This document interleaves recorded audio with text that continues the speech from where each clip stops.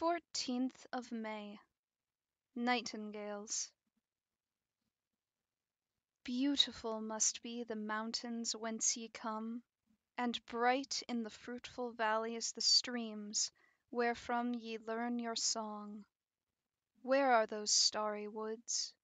Oh, might I wander there, among the flowers which in that heavenly air bloom the year long.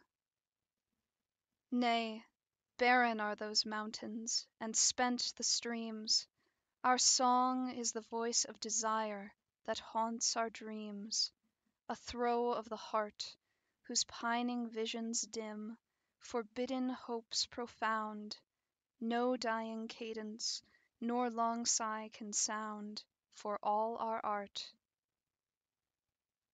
Alone, aloud in the raptured ear of men, we pour our dark nocturnal secret, and then, as night is withdrawn from these sweet springing meads and bursting boughs of May, dream, while the innumerable choir of day welcome the dawn.